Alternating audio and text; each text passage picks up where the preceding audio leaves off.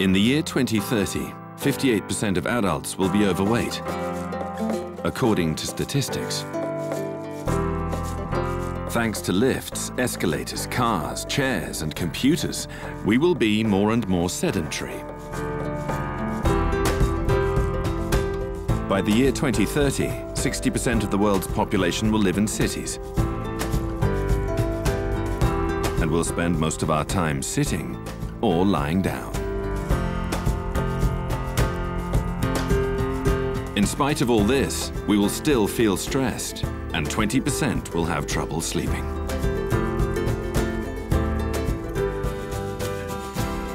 By that year, 60% of all children are likely not to have seen a cow, and bad dietary habits will continue to increase.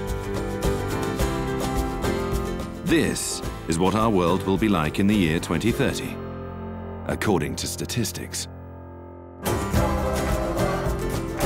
But the only real statistic is that 100% of statistics are made by us. And we are going to change them. What if we stand up?